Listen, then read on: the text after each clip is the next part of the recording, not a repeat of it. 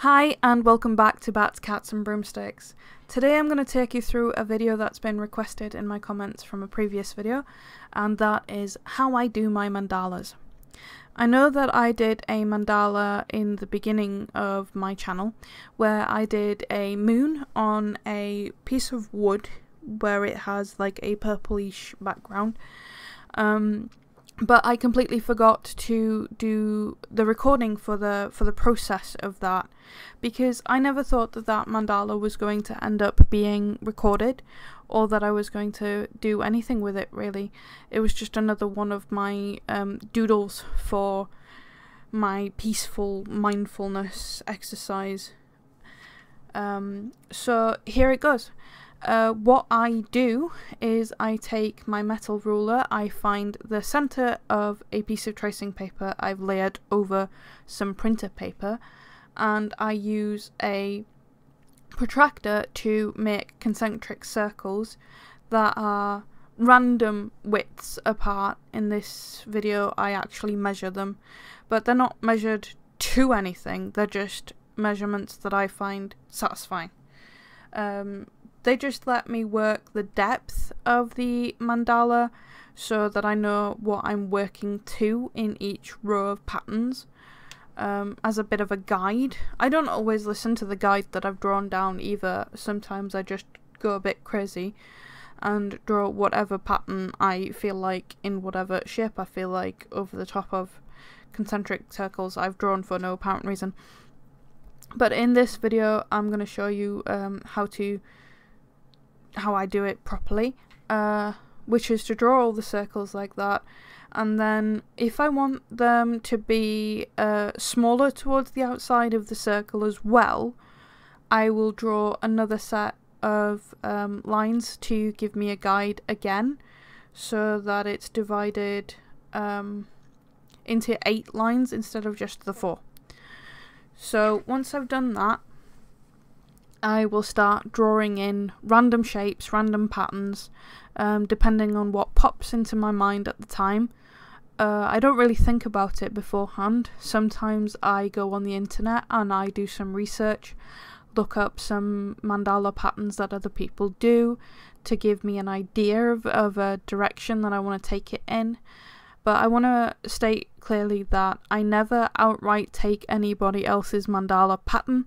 I just look at how they draw leaves or something like that to see how I would draw the shape myself with something different in it, or take an element of something and draw it into a pattern or some different kind of pattern that I've already come up with. But I will never take somebody else's mandala design and claim it as my own design. I do take some elements of other people's things from time to time and work them into my mandalas. My mandalas for me are about mindfulness practice and not about creating a piece of art necessarily. They're about relaxing, unwinding and de-stressing yourself from the processes of life and the worries of being a perfectionist as an artist as well. So when I'm drawing my mandalas, I will use my Pentel pencil. This pencil is the 0.5 pencil. It's the kind with a refillable lead, like a drafting pencil. And when I'm happy with the design that I've drawn, I will go over it in a fine liner. Today's fine liner is the Copic fine liner because I've kind of fallen in love with this one a little bit. It's waterproof, it has crystal clear ink when it's dry, it doesn't fade, and it doesn't rub away. So I quite like that bit. I found this ruler that I'm currently using at WH Smith's. It's a really, really good, useful ruler. It's very useful for doing mandalas with specifically, because it lets you draw circles and semicircles without having to freehand them. And freehanding semicircles is an absolute pain. So it's a useful bit of kit, but it's not an absolutely necessary one. Everything else I pretty much draw freehand. I don't use a guide for them. I just sort of try to draw something that's a satisfying shape as far as I'm concerned. I build them up bit by bit, adding the layers as I go on, as I think of something else to put on there. I'm going to take this minute to tell you that none of the things that I mentioned in this video are sponsoring this video, so everything that I say about them is completely my opinion, and I do genuinely believe in the product, or I do use them regularly, so it is what I would use. Moving on from that, what else do I have to say about mandalas? I suppose that I would say mandalas are supposed to be easy. Not easy to do, but not stressful, is what I mean by that. I don't mean that they're supposed to be a piece of cake to draw beautiful concentric patterns that are identical to one another. Absolutely not. That's not what I'm suggesting at all. I'm saying that they're supposed to be something that is relaxing, soothing, calming, and not stress-inducing, because all the other kind of things that I paint are a bit stressful. That's why I turn to mandalas when I'm having a hard day, or if I'm having a sort of mental art block type situation. I turn to mandalas because they are stress-free as far as I'm concerned. It takes a lot of practice to get the patterns to look identical and satisfying, and there are, to be perfectly honest with you, a lot better mandala artists than myself on the internet, especially on Instagram, but maybe with practice and a good bit of effort I will become a really good mandala artist as well. I really enjoy making them, and I'm very glad that you guys enjoy watching me make them. I will continue to make them on this channel because they are something that I find really soothing to do.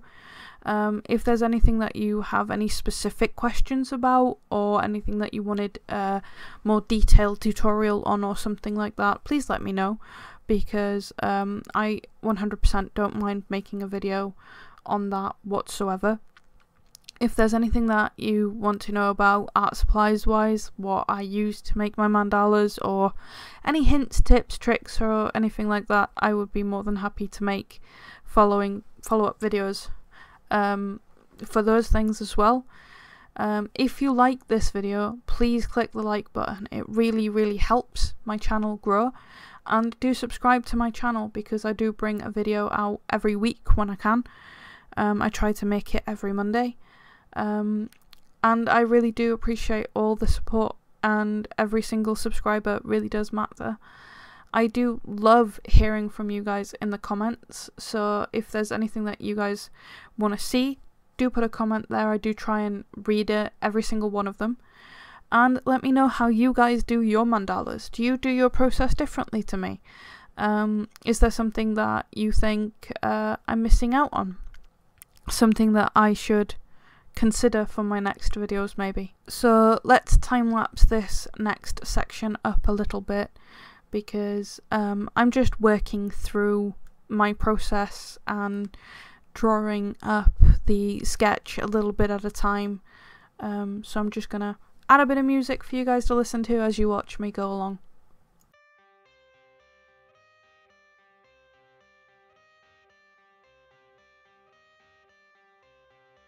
I got the cash in the bag, stadium packed. Born a rock star in this life, gon' live it up on the attack. Baby, I'm bad, I just wanna get caught up in this life. I'm crazy, I'm mad, doing no cap. Only God wants, so you better go live it up. Cash in the bag, stadium packed. Baby, I'm bad, baby, I'm bad.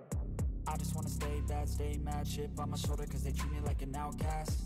I ain't gonna take that, stay back. I'll be swinging hard till the hits come in all caps. I ain't gonna lay back, pray that someone's gonna help me. Ain't nobody like that. I ain't gonna wait, that's all fact. Give me one shot and I'll never get the throne back. I'm sick of being cautious, I'ma go cause something, can't stop this. I'ma steal everybody's lane, call it shoplift. Sick of hearing everyone complain when they thoughtless. Taste the pain, it's like candy canes. It makes me go change into a better frame, into a better name. Society's insane, we all live for fame, yeah. Cash in the bag, stadium packed. Born a rock star in this life, gon' live it up on the attack. Baby, I'm bad, I just wanna get caught up in this life. I'm crazy, I'm mad, do it no cap. Only got one, so you better go live it up. Cash in the bag, stadium packed. Baby, I'm bad, baby, I'm bad. I got cash in the bag, stadium packed. For the Rockstar in the side, live it up on the attack. Baby, I'm bad, I just wanna get caught up in this life. I'm crazy, I'm mad, no cap. Only got one, so you better go live it up. Cash in the bag, stadium packed. Baby, I'm bad, baby, I'm bad. Cash in the bag, stadium packed. For the Rockstar in the side, live it up on the attack. Baby, I'm bad, I just wanna get caught up in this life. I'm crazy, I'm mad, no cap. Only got one, so you better go live it up. Cash in the bag, stadium packed. Baby, I'm bad, baby, I'm bad. I won't obey. You cannot tell me what I cannot say. I'm here to last, so yeah, I'm here to stay. I'll live each second like my final day. You can't take that away.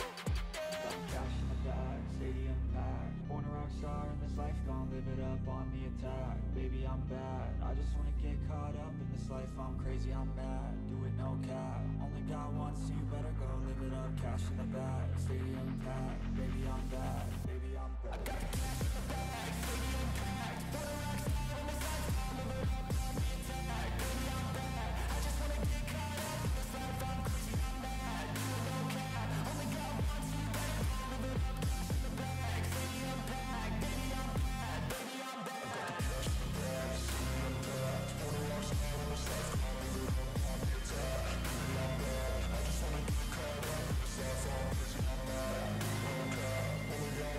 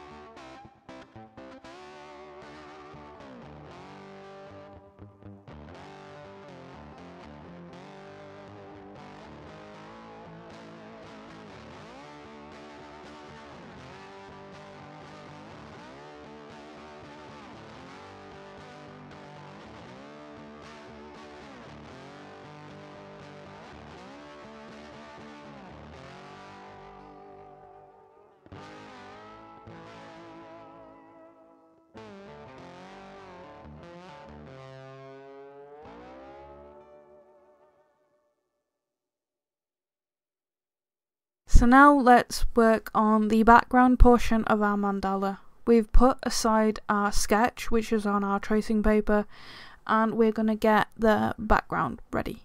So the background today is done on a piece of watercolour paper. I'm using the Dala Rowney Aquafine paper for this. I'm not using the thick one with like the board. It's just the thin cold pressed paper. So I'm going to be using the Kuretake watercolour palette that my friend got me for Christmas. She bought me the 36 full pan set, and they are some of the most beautiful colours that I've ever used. They have a unique quality and texture to them that is very distinctly different from using a British watercolour paint. They are very smooth and very rich and very creamy, and I wanted to have a go and see what they would look like to do a background like this.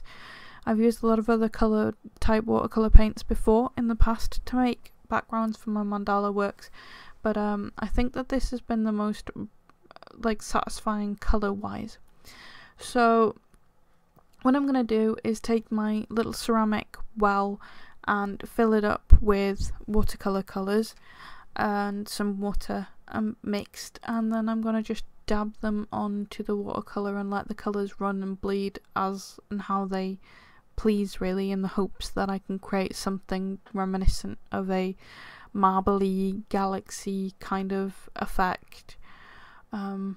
I'm not going for any sort of specific kind of style or design or anything like that, just a satisfying bunch of colours on a piece of paper. So the colours that I've chosen out of this palette are the number 37 purple, the number 139 cobalt violet, the number 38 imperial violet, number 66 Persian blue, number 62 turquoise blue, and number 61 ultramarine pale. Those are the colours that I chose to blend on the paper to create this marble effect, in case anybody's interested in what colours I used. I am sorry if my voice keeps getting a bit quiet in this video. I do have a tiny little bit of a sore throat going on, so I do apologise if the sound quality seems a little bit odd, or if I sound like I'm stopping and pausing at strange intervals in my words. For reference, I think that if you guys are interested in making your very own watercolour background that's a bit marble effecty, I recommend that you have a good look around on YouTube. There are so many people making wonderful videos on it. For the time being, I'm not making any videos on it, only because I don't have what I feel is good enough brushes or a good enough technique to make a tutorial on it. But should that change, I will make a proper tutorial on how to give yourself a proper marble background. But for the background that I'm doing here, all I have is the Pro Art Prolong Plus, I think, in size 18 and 14 paintbrushes. They are some of my favourite paintbrushes. I've had them for the absolute longest time. They hold quite a lot of water. They're very satisfying to use, and they've got a beautiful point to them even now. And it's been a lot of years that I've had those for. Let's see now. Must be going on 10 years at this point, maybe even longer, that I've had these brushes, and they have kept their point so beautifully. They still hold water so well. They haven't shed their hair, they haven't come apart from their glue. I'm incredibly satisfied with how they've stood the test of time as a paintbrush, so highly recommend those paintbrushes. So once your watercolour page is completely, and I do mean completely dry, you can either use a pencil and scribble on the back of your drawing and transfer it that way. That's how I used to do it in school. Or what I have found on Amazon is a carbon transfer paper. They have them in graphite and in white graphite as well. So I've bought the white graphite page here, and that's what I've put underneath my tracing paper in with the mandala design on it. So I have my watercolor page, then a sheet of white graphite transfer paper, and then the mandala over the top, and I tape them down so that they don't move around for me, and I go over the mandala in pencil so that it transfers to the page underneath. What I will say is with the white transfer paper, it doesn't give you like a super clear, super detailed, ultra bright white line to follow. It is very, very subtle and subdued of a line. So if you find it difficult to follow something that you can barely see, I recommend that you use an alternative method to transfer your design onto your final work. But that's the paper that I use. For reference, I will leave a link to the Amazon product that I purchased for you guys to have a look at in the description of this video. Once you've traced the outlines so that your pattern is on your watercolor paper underneath, all I do is go over the top again on the watercolor paper, detailing out my lines really carefully, making sure that I take out all of the mistakes from the tracing paper that I did before.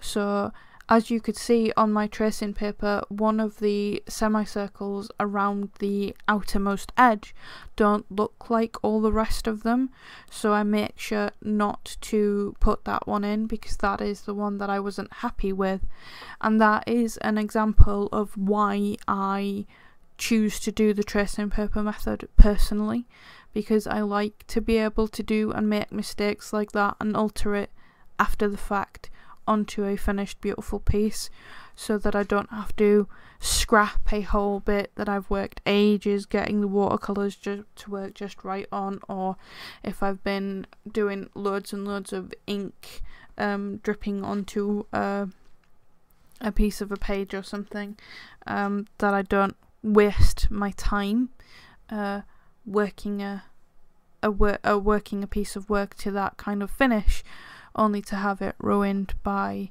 a change of mind afterwards. So that's how I do my mandala work. I hope that you guys found this video to be helpful, and that I've tried to include all the information that I can think of how I do it and what I use and everything like that, and I hope that it helped clear it up how I make my mandala work.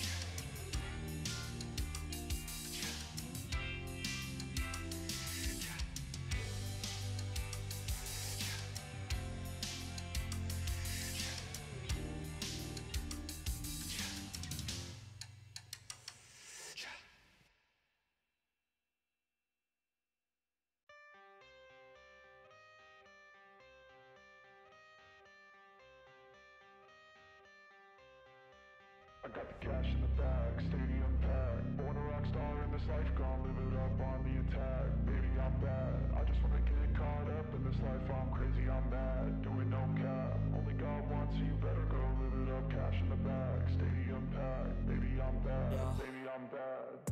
I just wanna stay bad, stay mad, chip on my shoulder cause they treat me like an outcast. I ain't gonna take that, stay back, I'll be swinging hard till the hits come in all caps. I ain't gonna lay back, pray that someone's gonna help me, ain't nobody like that. I ain't gonna wait, that's all fact, give me one shot and I'll never get the throne back. I'm sick of being cautious, I'ma go cause something, can't stop this. I'ma steal everybody's lane, call it shoplift. Sick of hearing everyone complain when they thoughtless. Taste the pain, it's like candy canes. It makes me go change into a better frame, into a better name. Society's insane, we all live for fame, yeah. Cash in the bag, stadium packed. Born a rock star in this life, gon' live it up on the attack. Baby, I'm bad, I just wanna get caught up in this life. I'm crazy, I'm mad, do it no cap. Only got one, so you better go live it up. Cash in the bag, stadium packed. Baby, I'm bad, baby, I'm bad. I got the cash in the bag, stadium packed. Born a rock star in this life, gon' live it up. I'm crazy, I'm mad, do it no cap. Only got one, so you better go live it up. Cash in the bag, stadium packed. Baby, I'm bad, baby, I'm bad.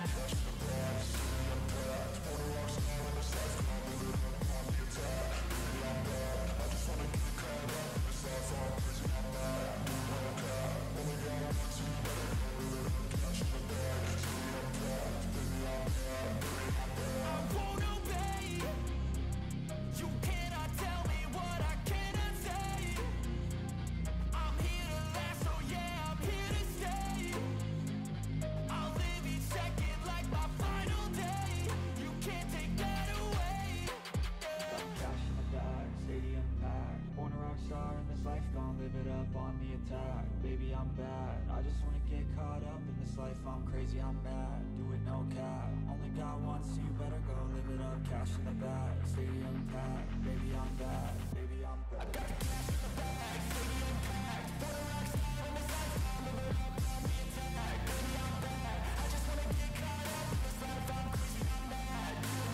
Only got one, so you better go live it up. Cash in the bag.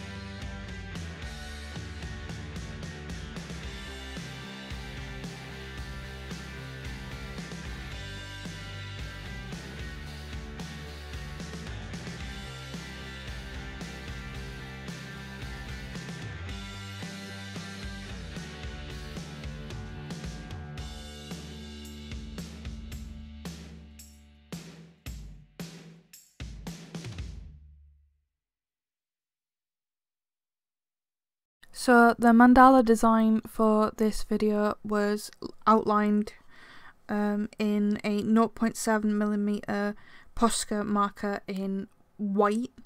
I use the 0.7 because it has this sharp tip to it that gives me nice thin lines, surprisingly.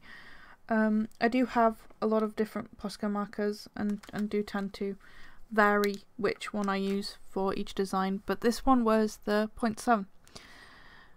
I hope that you guys enjoyed watching this video today. I hope that cleared up some of the confusion about how I got to the final stage on my moon mandala piece. I hope that you guys liked this video, and until next time.